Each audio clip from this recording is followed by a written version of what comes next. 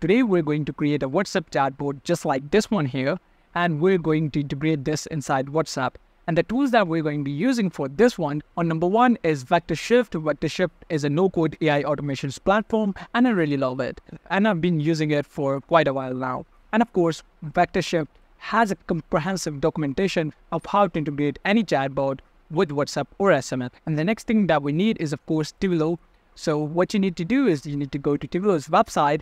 It is an amazing API platform which actually lets you integrate your chatbot with WhatsApp, and they give you free credits for starters. You don't have to pay anything to get started. And with the help of these tools, we're going to create a pipeline from scratch and turn that into a WhatsApp chatbot that we can integrate inside WhatsApp. So without further ado, let's dive right into it and start building our very own WhatsApp chatbot. Hi and welcome back to Skill Curve. This is your host Shamriz, and we're finally moving to the lab part. So we are here inside the VectorShift dashboard, and as you can see, this is a fresh account and I don't have any pipeline. So let's go and create a pipeline from scratch. All you have to do is just click on create a new pipeline here and just create a pipeline from scratch.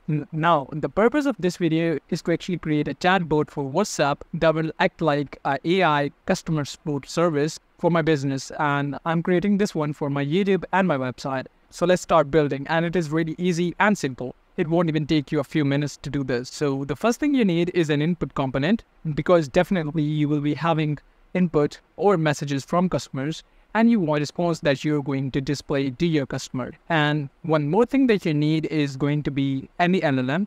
It can be from any of these providers or even open source, or you can go with custom nodes too. But I'm going to go with OpenAI here. That's it. And one more thing that you're going to need is you'll have to have a knowledge base. Now, I already have a knowledge base. Creating a knowledge base is really easy. You can just go and click on create new knowledge base, and you can enter a new name for your knowledge base here. Let's say just Skill Curve knowledge base, and then you can just go on and create it. But because I already have a knowledge base with me, which is this one here, the Skill Curve knowledge base, so I'm going to go and choose this one. And if you click on added knowledge base, you can actually go on and add it to your knowledge base. And my knowledge base is actually my YouTube channel and my website. And VectorShift is actually scrapping data from my YouTube channel and my website. And later on, I'm going to use this data as context for my chatbot. So once you're done with your knowledge base, what you need to do is you actually need to have a system prompt here. So I'm going to go with a really simple system prompt, which is going to be answering questions or customer queries based on the contact. So I'm going to go and say, you are an expert at customer support, and you will be answering to customer queries on the basis of contact. And that's all. As for the prompt, I'm going to show you what it actually means. But one more thing that you need to know is that you can configure any model here. So you can either use ChatGPT 4, you can use GPT 3.5 Turbo, as well as different variants of ChatGPT 4o and O Mini. So it's up to you. But for this video, I'm going to go with GPT 4o Turbo. And that's not all. You can even use your personal API key by clicking here and configuring your personal API key. But that's a topic for a later video.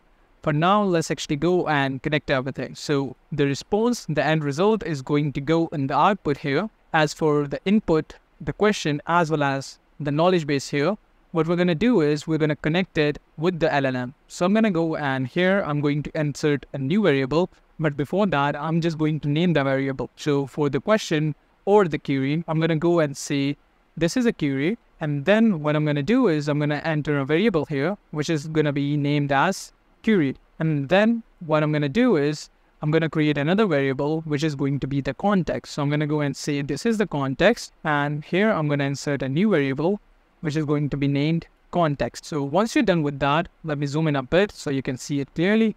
Now we have two variables here. The query is the question that is coming from the client or your customer. So let's connect that. As for the context is the knowledge base. So I'm going to go and connect that with the knowledge base. As for the query here in the knowledge base, you can connect it with the input or the customer query. So this way the query will go to the knowledge base as well before going to the LLM. So there you go. And with that, everything is set and your chatbot is ready. Although this is going to be a really basic chatbot, and I'm not saying that this is the perfect chatbot for your business, but the purpose of this video was actually to just show you how you can create a chatbot and integrate that inside your WhatsApp. So what I'm going to do is I'm going to actually go on and test this out. So let's go and play this chatbot here. I'm going to go and enter a prompt here. So I'm going to go and ask a really basic question here. What is skill curve? And that's all. Let's go and ask this question. Once I run this, as you can see, the question was asked and the query went to the knowledge base. It took around 0.4 seconds and then it went to the LLM and now it's processing inside the LLM. It took some time here. Some AI credits that were charged. The amount is right here. And then the response is here as a text. And as you can see, this is the whole response. And you can see the output as well here. This is the whole output. You can download and print this. This is for later discussion. But as you can see, our chatbot is actually working, which is really amazing. But now is the most important part. We have to actually export this inside WhatsApp. So to do that, what you need to do is you have to go and say deploy changes. This will actually save the changes. And then you can click on export pipeline. And you can go and export this as automation or a chatbot. But because this is a chatbot, I'm going to go with chatbot here. And here you can name this chatbot. And that is all. Let's go and create this chatbot. And once you're done with all the changes that you want inside your chatbot, all you need to do is just go on and click on deploy changes. What this would do is it would save all the changes. And then you can go and click on export.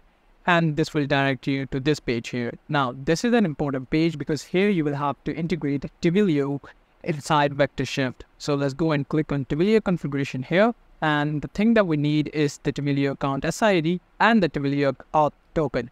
And for that, you will have to have an account with Twilio. I already have an account with Twilio and signing up with them is really easy. You can use your email or your Google account to sign up with them. And they even give you over $15 for trial credits. So if you scroll down on their main dashboard, you will see your account SID. Just copy that. Back at Vector Shift, you will have to just paste that here.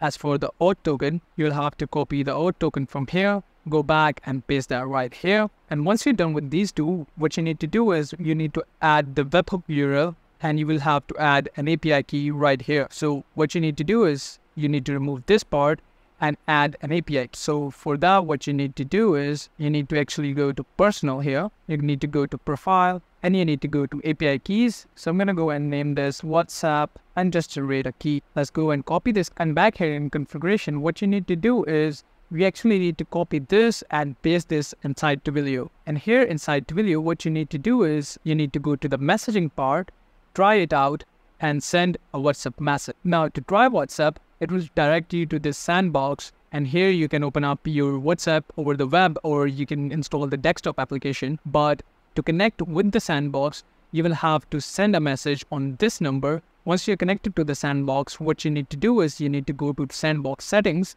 And here inside the demo reply, what you need to do is you need to add the endpoint of your Vector Shift. So what you need to do is remove this. And from here, you need to copy this, go in and paste that right here.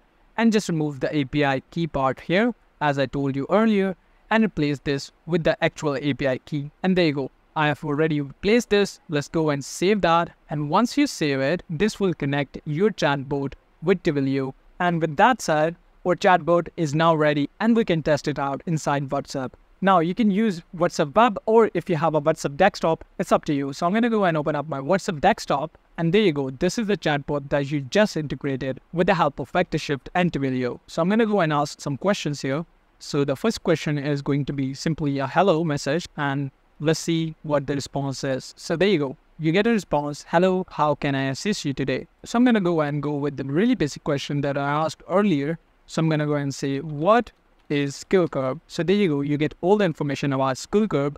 And as you can see, skill curve aims to support learners in achieving their certification goals, thereby enhancing their careers. And that's just great. So now if anyone has queries about your business or want to know anything about your business, they can go to your WhatsApp chatbot and ask questions. And this way you can manage your business without even having to do anything. And your chatbot will do everything. And there are different use cases. You can use this as a customer support service or marketing as well as an awareness chatbot. And I'm truly impressed by how AI is evolving and making everything easy for businesses and everyone around the world. So this was Vector Shift and a use case of how to export a chatbot inside WhatsApp. And thanks to Twilio, we can do this for free as they give trial credits to new users. And that is how we actually made our very own chatbot and integrated that inside WhatsApp. Isn't that amazing? For me, it was really cool. I hope you found this video valuable. If you found this video insightful, hit that like button, share your thoughts or experiences in the comments below. Ring that notification bell to never miss out on our daily updates. Thanks for watching, and I'll see you in our next video where we'll continue to curb your skills in the latest tech. Till then, stay curious and keep exploring.